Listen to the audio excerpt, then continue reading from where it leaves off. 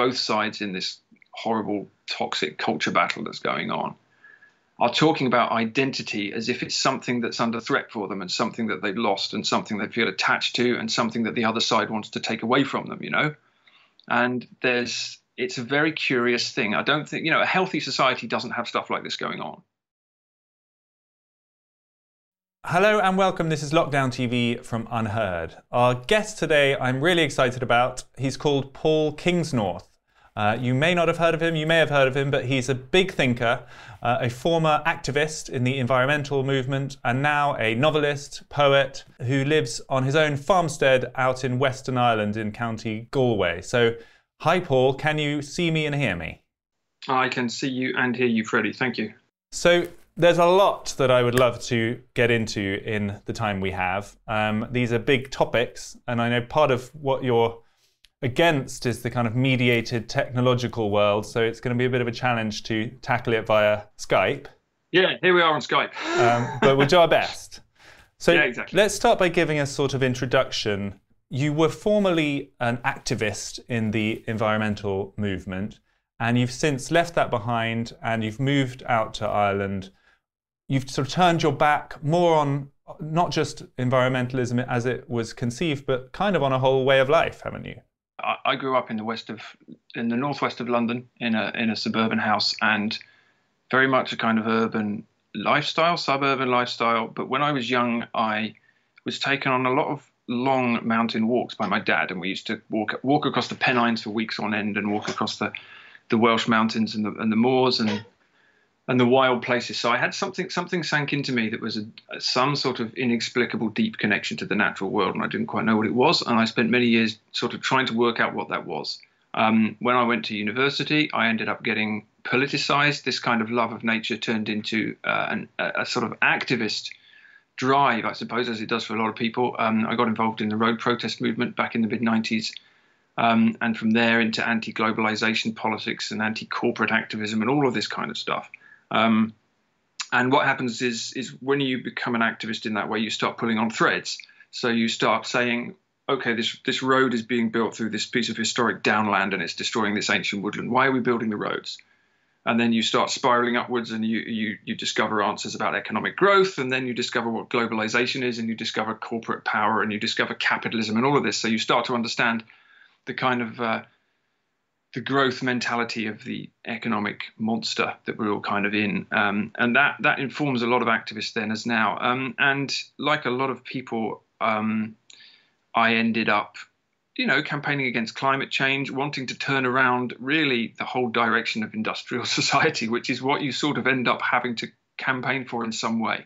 Because what you end up seeing, if you are an activist long enough and you do enough sort of thinking and reading and the rest of it, is that we have built this enormous, unsustainable economic monster that now envelops the world, which requires endless growth to keep it going.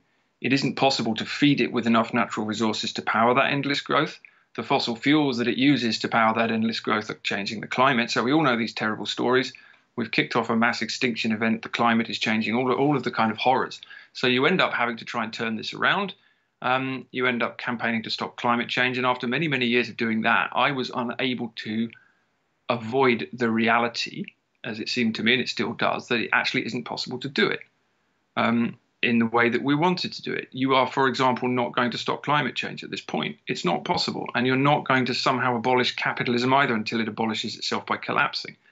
And I think a lot of activists get to the point where they see this and it's sort of go into a form of denial, and I did for a while, until I just had to accept that that was the case. And I also had to accept something else, which is that environmentalism was becoming so technocratic, so obsessed with technological solutionism, that actually it was almost doing as much damage as it wanted to prevent, in terms of the wild lands being destroyed by giant solar arrays and barrages on the rivers and the kind of techno-solutionism of nuclear power and all of this kind of stuff. So I'd really got to the point where I didn't believe in that kind of environmentalism anymore.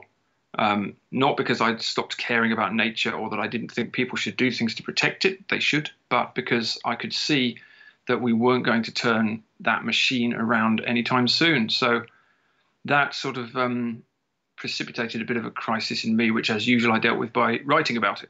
And eventually, you also you moved to Ireland, and you left the kind of urban life behind, and you are living closer to the land. Yeah, I would say so. I mean, look, I'm lucky enough to have been able to do that. My wife, who was a former psychiatrist, who had become as disillusioned with what she was doing as I had, I suppose. We were, 10 years ago, we had already decided that we wanted to go and try and live differently. It's a kind of secession from the system, which is always a good idea if you can manage to do it in some way.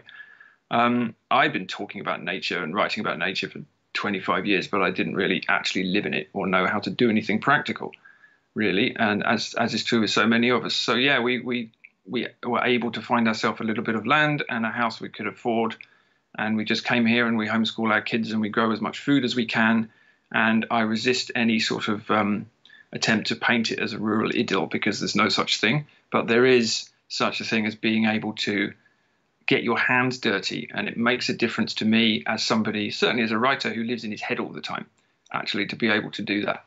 And to sort of put your money where your mouth is a bit. But also, one of the things I feel about this giant kind of machine, as I call it, that is enveloped us now and is enveloping us faster and faster, and you kind of alluded to it at the beginning, is that it's creating for us this kind of hyper reality, this mediated life in which the world we are all moving towards is almost a kind of virtual reality. And ultimately it will be a virtual reality, because our role, all of us, is just cogs in this machine, which is kind of being designed by states and capital and the heroes of Silicon Valley. And we're pretty much encouraged to be powerless. And in that kind of situation, any self-reliance that you can get for yourself is a radical act.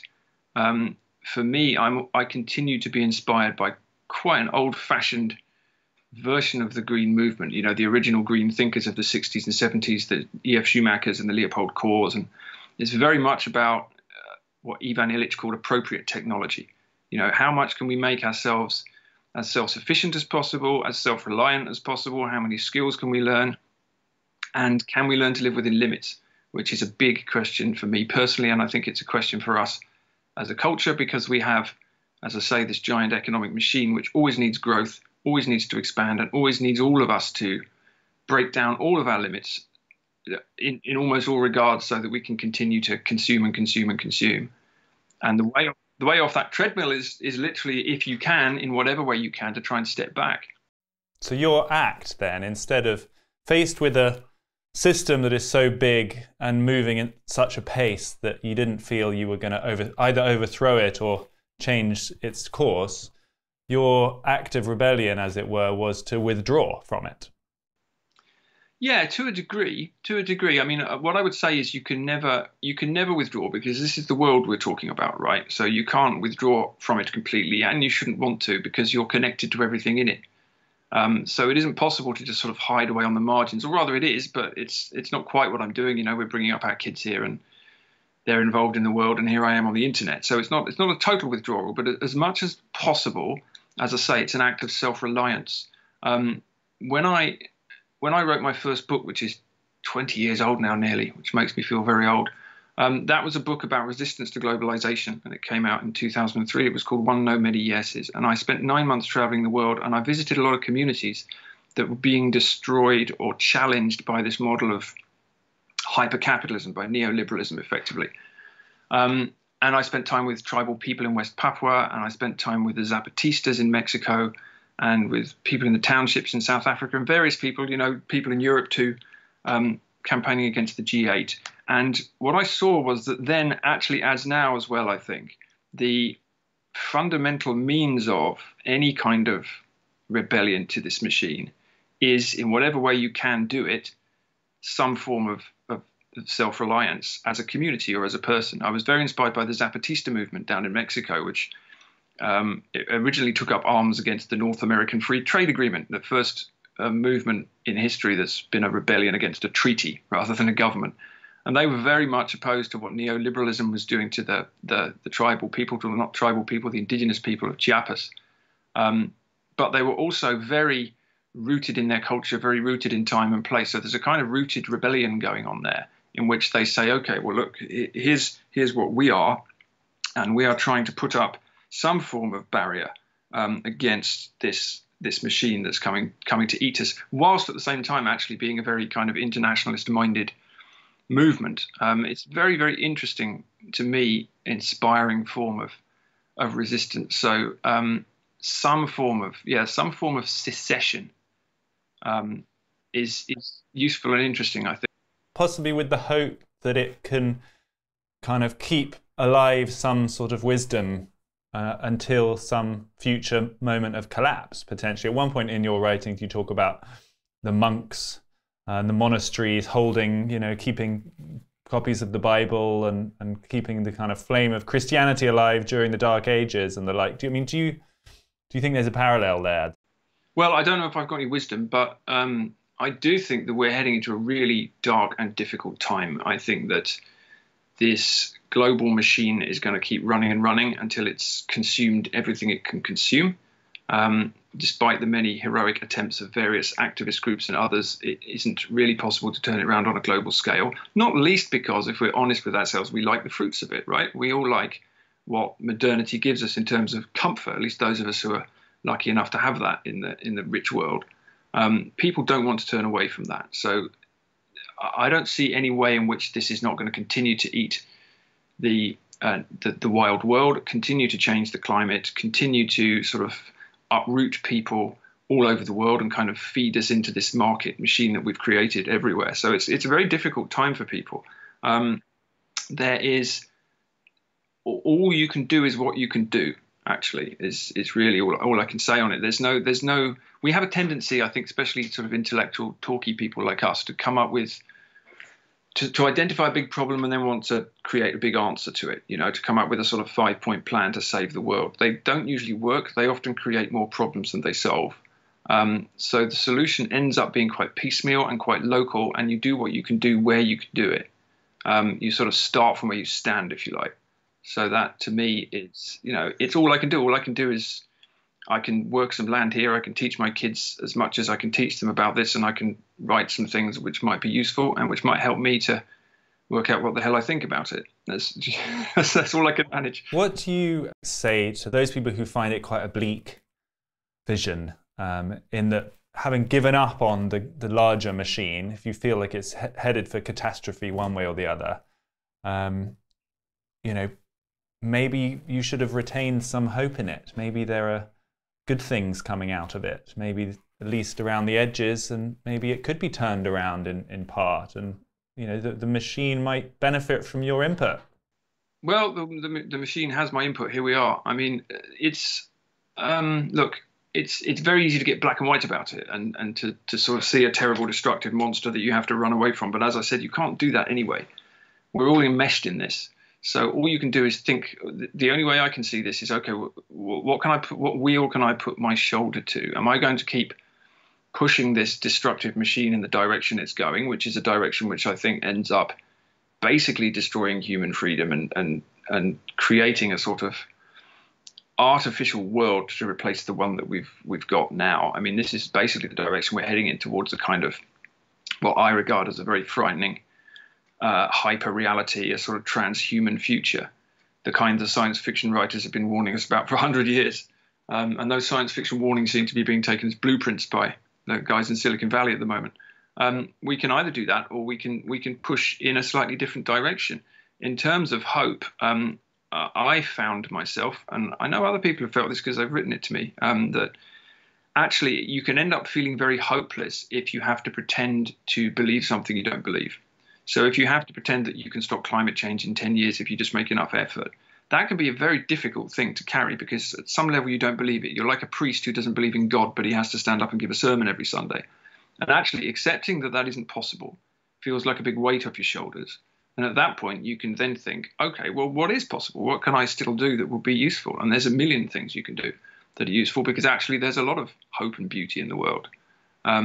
But I think that it's just, to me anyway, it's a question of just trying to be honest and realistic about where we actually are and what is possible and what isn't. Describe what it is you think the rest of us over here are doing wrong, I suppose. I mean, in your books, you talk about how we've somehow become detached from what matters most. We have built all of these layers of technology which separate us not just from nature, but from a whole sort of understanding of our place in the world. I mean, tell us, what is it that you think is wrong with the modern world we are building? Oh, look, I mean, this is my perspective, right? A lot of people love this and think that what I'm saying is nonsense. So, of course, they're entitled to that view, and maybe they're right. But from my perspective, the things that I value most are being eaten by, as I say, this kind of technological monster. I mean, like rooted human cultures, wild nature, natural beauty, a sense of slowness and peace that can be found in the best of those places are being transformed into a kind of a consumer desert. That was to some degree what my first book was about, and my second book, which was called Real England, was an investigation into how local cultures in my country were being, again, raised and homogenized and replaced by this kind of consumer shopping mall experience that we're all familiar with now. And really, you know, the machine of industrial capitalism, which has been colonizing and enclosing people around the world for the last 300 years or so, has as its goal creating a sort of one world global marketplace in which we are all consumers. We're not citizens, we're not people rooted in a culture, we're not individuals who have a sort of wider sense of worth. We're primarily consumers and producers for that machine. We measure everything in terms of economic growth. We measure that in a material sense rather than in any other sense. We've become a kind of a society of merchants, and those consumer values have infiltrated everything, absolutely every aspect of our lives, from the health service to the arts scene to education. All around the world, these are the values that have been really pushed primarily by Western corporations and their enablers since the Second World War. So we're trying to create this great, giant, global consumer marketplace in which we are primarily consumers and secondarily producers. And I think that's a tragedy. It's a cultural tragedy, and it's an ecological tragedy too. Do you think all of the political turbulence of the past few years is connected to this? In your book, Real England, talked about searching for a kind of English spirit that somewhere was there beneath all of the tarmac of all of the shopping malls. Maybe that found expression in the Brexit vote and similarly the other populist waves around the world. I mean, do you think they are connected? I think I think they can be. I think it's interesting. What I feel is that this consumer machine fundamentally makes everybody homeless, I think. And that to me seems to be the most important thing about it, because we stop becoming citizens, we stop becoming humans, members of a community, members of a culture, and we start becoming global consumers, if you like. We have to, you know, we're uprooted from our place. We're expected to go where the money is. We're expected to go where capital needs us, where the jobs are. We're expected to be upwardly mobile. We're expected to value the values, if you like, of commerce over everything else. Then I think we end up with a sense of homelessness. Who are we? Where do we come from? Where are our roots in time and place? And I think there is a real sense that so many people feel uprooted by it, because they literally have been uprooted all over the world in so many ways, physically, spiritually, culturally, that there's a great sense of loss amongst a lot of people, especially in the modern world. The more modern and the more westernized the world is, the more lost people seem. And I do think about the kind of culture war stuff, which is so toxic in this sense. And I don't know whether it's true, but it seems to me that both sides in this horrible, toxic culture battle that's going on are talking about identity as if it's something that's under threat for them and something that they've lost and something they feel attached to and something that the other side wants to take away from them, you know? And it's a very curious thing. I don't think, a healthy society doesn't have stuff like this going on, right? We're not fighting each other about identity every day, wherever we come from. So in other words, whether you're a sort of Trump voting white person in rural America, or whether you feel like your minority group is somehow under threat in an urban center, it's a similar, potentially it's the same kind of alienation that comes from the same It problem. seems like that, doesn't it? I mean, it seems to me like, yeah, there's a sense of a sense of a threat to your identity, a sense that a certain type of racial or cultural identity has become more important. The more alienated we've become, and the more uprooted we've become, the more sunk into the same. I mean, curiously enough, we're all looking at the same screens all day, right? We've all got the same smartphones. We're all looking at the same Facebook feeds, and yet at the same time as this machine has made us more homogenous, we've become more attached to a sense of who I am, and that's very important to me. And I think there's got to be a connection between those two things. The more uprooted we become, the more at some level we think, well, who am I? Where do I come from? What's my identity? And then we start to cling to that. And the more we cling to that, the more we're capable of getting drawn into the online identity wars and the algorithms that make us want to hate each other. And then off we go. Can one call it a kind of universalism that has been the problem? Because being virtuous and progressive and having a vision for the future has, in recent decades anyway, been about a kind of universal values and minimizing differences between people. Maybe people want differences back. Well, yeah, they probably didn't. Yeah, I think they probably do. I mean, again, it strikes me that if I look on the sort of progressive left in the culture war, there's a lot of people talking about the importance of racial and cultural identity all the time, obviously.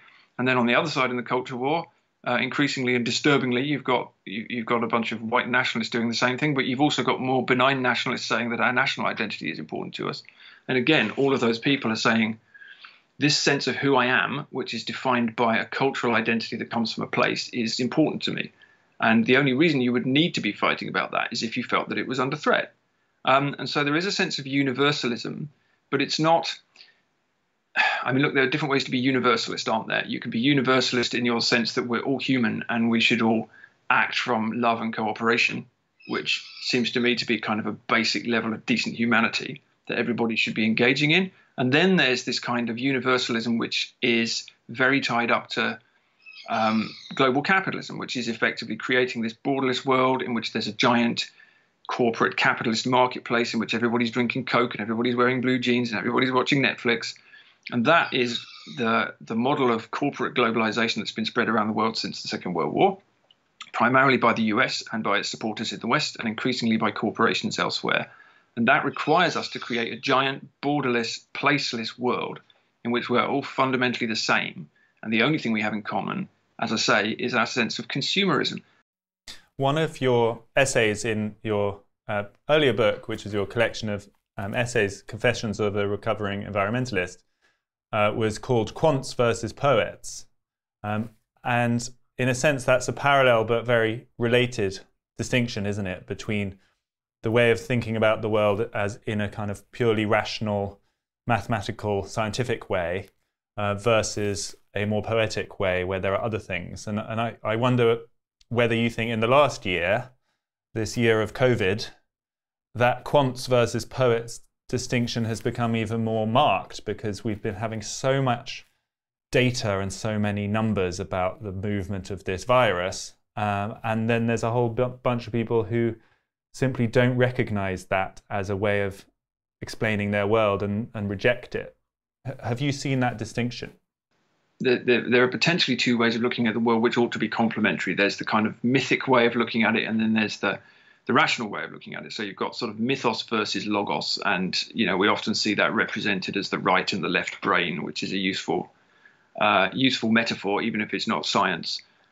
So we have a very rationalistic, very secularistic, scientific, mathematical way of looking at the world, right? Which is useful. Obviously, we need to behave like that, otherwise we can't function. But we also have something which is deeper and to some degree truer than that, which is the mythic way of looking, which is where true poetry comes from. It's where art comes from, but it's also where I think our deep love of nature comes from. It's where religion comes from. And that stuff flows through absolutely every human being and every human culture, always, at all times.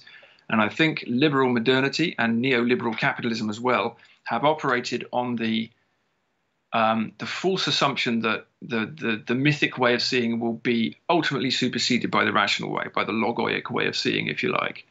Because obviously myth was just a silly old thing we believed in before we have science, so we don't need that anymore. That's not what's happening. There are more religious people in the world than there have ever been. And again, I think you could come back to people's sense of attachment to culture and place. That's a very mythic thing. They can't really be rationalized. What's identity? What does it mean? Why did you choose that sense of identity? What's your country? Why are you? I mean, it's interesting to me that so many people on the left have spent so many decades trying to sort of disintegrate the notion of nationhood in a way and say that it's all a social construct. And in one sense, it is a social construct, and yet people still feel very attached to it all over the world. So something's going on which is not rational. And we fundamentally are not rational beings. We hate that idea in the modern world, but actually we're not. We're fundamentally beings who operate on intuition and emotion and a sense of what matters to us, which is actually quite mythic.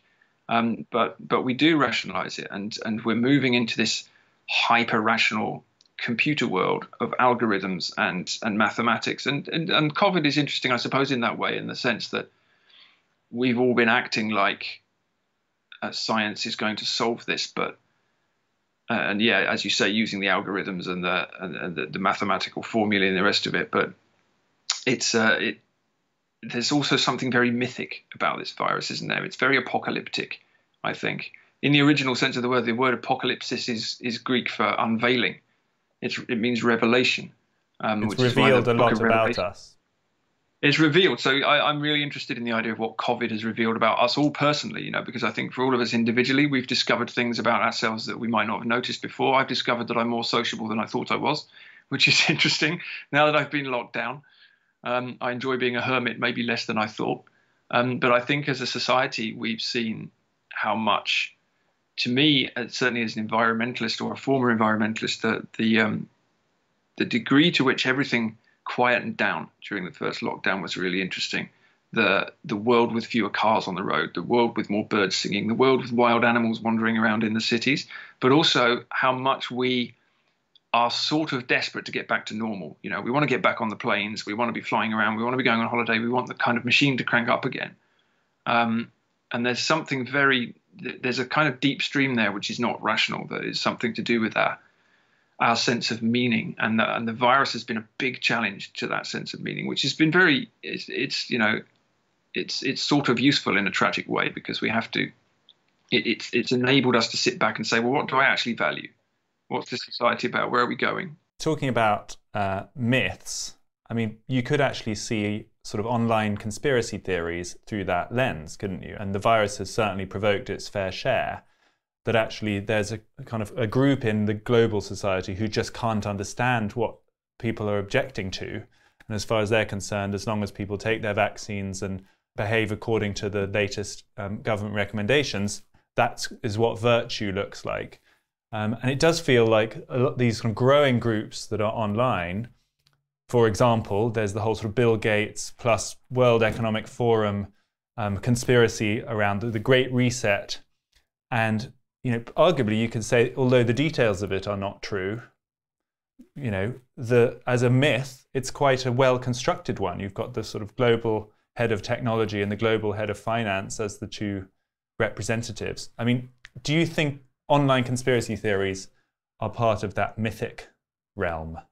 Well, it's interesting this, isn't it? Because if we talk about this great machine, this great globalized corporate techno thing that's been building up for so long, that I've been writing about for so long in different ways, what it fundamentally does is it removes power and agency from us as individuals and from us as communities. I mean, at the local level, it does that. At the national level, it does that. The governments have so much less power now. Increasingly, although we have far more technology at our fingertips than we've ever had, here we are talking to each other on a screen across the ocean, we feel more powerless than we ever had. I have no idea how this computer works. If it broke down, I couldn't fix it. And we know that the level of inequality in society is astonishing now. The number of billionaires that exist is revolting. There shouldn't even be billionaires in the world, let alone the number that there are now. We've got a huge amount of economic and technological power and political power accumulating in very few hands, and we don't understand it. So, you mentioned Bill Gates. It's an interesting one, this, because, you've got all the crazy conspiracies about how Bill Gates is going to inject you with microchips and all this stuff. But there's as you say, there's a basis for this. Bill Gates is a very powerful man, and he's using his money to change the world in particular ways. He's using his money to fund newspapers. He's using his money to promote development in places like Africa in a very particular pattern. He's doing all sorts of things. And the same is true of Soros, who's always the center of conspiracy theories as well. So although the conspiracies themselves are crazy and often dangerous and unpleasant, the sense of powerlessness that fuels them is real. And I think that these conspiracies come about when people try to join dots that they don't understand, because we don't really know how it's working anymore. And to come back again to that sort of early green philosophy of self-reliance that I was talking about earlier, in a world in which communities are self-reliant and power is within reach of human beings and communities, you don't get that kind of craziness because you can see how things work. And that's really the pre-modern or the pre-industrial world we're talking about. And also in the context of the last year, the possibility of living in a more organic, more natural way becomes much harder if, in order to just check in and be a counted member of society, you have to be vaccinated. Do you think that's do you have sympathy for people who reject that whole direction of travel and say, no, I want to live in a more sort of natural, quote unquote, world? It's vital to allow the freedom to have that possibility still going on, and as I say, at almost every level, all the time, the kind of the power of the state and the corporations, if you like, are clamping down on that. I mean, look, how easy is it to live without a smartphone now? I mean, that's an interesting question. Do you have a smartphone? You don't? I don't have a smartphone. I hate smartphones because they're monitored surveillance technologies, and also I don't want to be looking at the internet all the time, which I know I would do if I had a smartphone. So I haven't got one. But it's harder and harder to survive without one. And it's quite possible to imagine in 5 or 10 years it being pretty much impossible to, say, have a bank account that you could check without having one. And that's starting to happen already. So we're sucked into this against our will. And it's always the same story, well, this is great, this is good for you. Look at all the stuff you've got that you didn't have. And there's a truth in that, but what you've lost is a sense of autonomy and freedom that you did have before.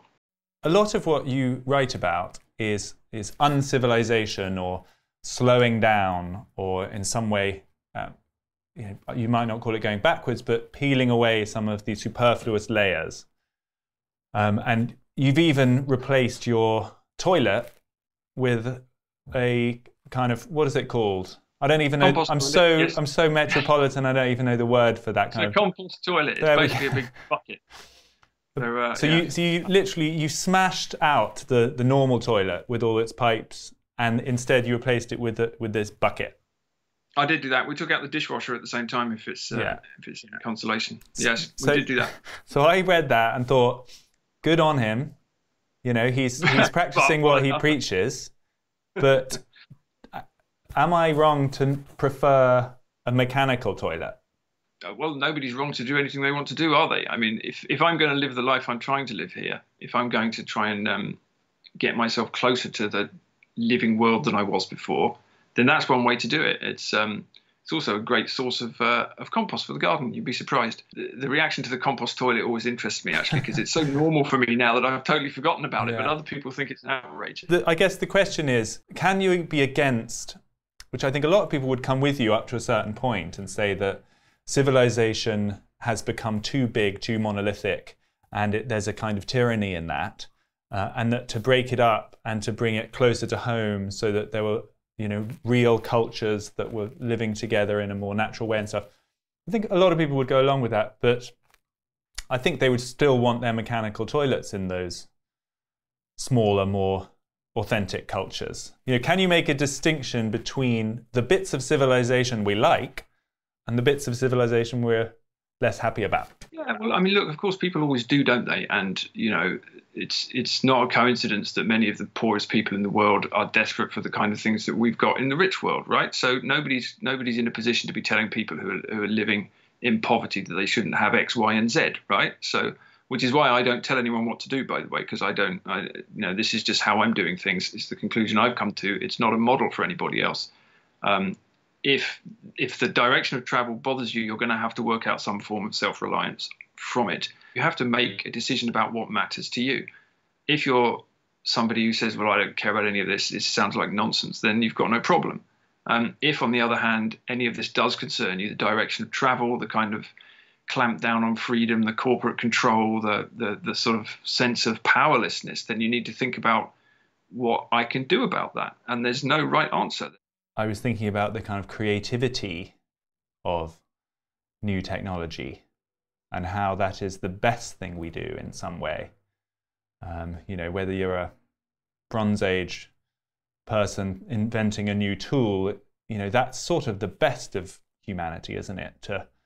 To think how better to engage with our environment and invent new technologies. That's sort of the best thing we've got. And so I understand that people in Silicon Valley who think it's akin to just virtue, that innovation is always good, because there is something very deep in us that wants to innovate and create. Well, firstly, people like me sitting on the margins without compost toilet are not really a threat to any of that going on. Nobody in Silicon Valley is listening. But there's an interesting distinction that the philosopher Ivan Illich drew between a tool and something he called techne, or maybe even you could draw a distinction between a tool and a technology. But, you know, I even wrote an essay about this years ago called Dark Ecology, which looked at the difference between a scythe and a brush cutter when you're trying to mow grass. What does your new innovation do? Does it give you more power as an individual? Does it give you more power as a community? Does it benefit the natural world around you? Or does it take power away from you? Does it rely on, say, external fuel sources like fossil fuels that are damaging? Does it hook you into a web of interdependence? That's a more useful way of looking at it to me. So humans are always going to innovate. That's what we do. We'll be doing that till we're dead. The question is, what direction of travel are you being taken in by the innovation, and who controls the innovation? You know, does it? I mean, obviously we're told that all innovation benefits all of us, but does it really? You know, who's? I mean, I don't know who's benefited from social media, who's benefited from the Alexa that can order your pizza. I mean, these guys are using these things to build algorithms that can monitor absolutely every aspect of who you are and what you do, and know you precisely so that they can sell you things. We know very well that social media is developed deliberately so that we get a dopamine hit every time we get a little like or a retweet. And so we spend all our time doing that stuff. So yeah, maybe we benefit from some of that. We can promote our books and all of this kind of stuff, but there's always a price to pay. So maybe the question to ask is, what price are you paying? And who, as I say, ultimately is controlling this stuff? Where does the power lie? All of this stuff comes down, as every other political question does, to a question of power. Again, you come back to this machine. Who's running this show anyway? And who are you dependent on? It's always a really useful question. One of the complexities of that, which we get kind of caught out by, is the kind of status association with it. That actually, it's quite often an elite view that these more simple things are desirable. That it's quite often the more educated people who have been through it and now miss it that romanticize living closer to the land, having less technology, the way things used to be. You know, whether it was William Morris in the 19th century or we sitting here talking now, you know, and to someone who is coming out of poverty, say, rural poverty, the invention of a flushing toilet or technology that's going to make their life radically easier, that will enable them to spend more time thinking higher thoughts, to them feels incredibly exciting and liberating. What do we do about that tension? Well, I think that can sometimes be true, but sometimes it isn't true. I mean, I would say firstly on the technology thing, again, there's a difference between an appropriate technology that makes somebody's life better and a technology that sucks them into a matrix of control. I'm not in the business of telling anyone what technologies they should have, and they wouldn't listen anyway. But all I would say is that in my experience of, for example, spending time with indigenous people or landless people, very often, actually, again, it comes back to this question of power and control. So we've created this great myth around development that everybody in the so-called developing world wants to come and be a Western-style consumer. Well, yeah, to some degree, people, you know, especially if you're living in poverty, you don't want to live in poverty. That's true. But people are deeply attached to their land. They're deeply attached to their way of living. And very often, people actually are being forced out of, say, small tribal communities that they do not want to leave, and into the cities so that they can make smartphones in factories with suicide nets outside the window. I mean, years ago, I spent some time in Brazil with the MST, the landless workers movement over there. And that's a movement of people who have effectively been made landless by large landowners, often forced into cities, having to live in slums. And what they wanted then certainly was to get their land back again, so they could go out into the countryside and be independent. They don't want to be poor. They don't want to live without technology. They don't want to be miserable, but they want the power of having that sense of place, that land, that control. And so again, this is really a conversation. It's not a conversation about how technology gives you wealth, otherwise you have to be poor. It's really a conversation about power and control, and who decides what that should be and who decides what development looks like. There was a good example of that last week when the President Xi, president of China, announced to great fanfare that he has lifted 100 million people out of rural poverty in the past 5 years, I think it was. This was then repeated without criticism on the BBC, on the morning news program. And it just sort of hit me that, what has changed for those 100 million people? Is it entirely, definitely a positive story? Or does it mean that we've just built more ugly, horrible cities that are, devoid of any kind of authentic sense of place? And fast forward one generation, what will their lives be like? I mean, do you think we should question those kind of announcements? Certainly in China, the development push in China has made, for example, hundreds of thousands, if not millions of people landless through the construction of dams, through the construction of giant cities. Obviously, the state in China is all powerful, and so people are just moved. And then they're put into cities. And often if you take people who've been living on their own land in a subsistence economy where they have enough, and you put them into a city and they then are earning, say, wages, but very low wages, and they've lost any sense of control through that process of enclosure that we talked about earlier, then you can stick that on your balance sheet and you can say, look at these people we've lifted out of poverty. Maybe some of them wanted to be, but did they? Do we know that? How many people there were dispossessed? How many people were forced against their will off the land? I mean, Arundhati Roy in India has done some fantastic work on this over the years, the building of the Narmada dams over there and the mass destruction of rural communities by the Indian government. Again, always in the name of poverty alleviation. They're doing the same thing now with the farmers. You basically effectively enclose people's land, give it over to corporations, create a development model that benefits global capital. And then you say, oh, look at all these lucky people lifted out of poverty. You have to be very careful with these claims, because they're claims that very often, as usual, benefit power. Not always, but very often. And then we, again, we sort of guilt trip ourselves by saying, oh, well, who would want to stop people from being lifted out of poverty? Well, no, you wouldn't if it was genuinely happening. And sometimes it is. But you've really got to dig into what that means, especially when those claims are made by autocratic governments. The thing that I wasn't quite sure reading your books over the past few days is where you stand on the kind of role of humanity in the world. Because at some points it feels like humans are a beautiful part of creation and we just need to, try to behave better and be more in harmony with it.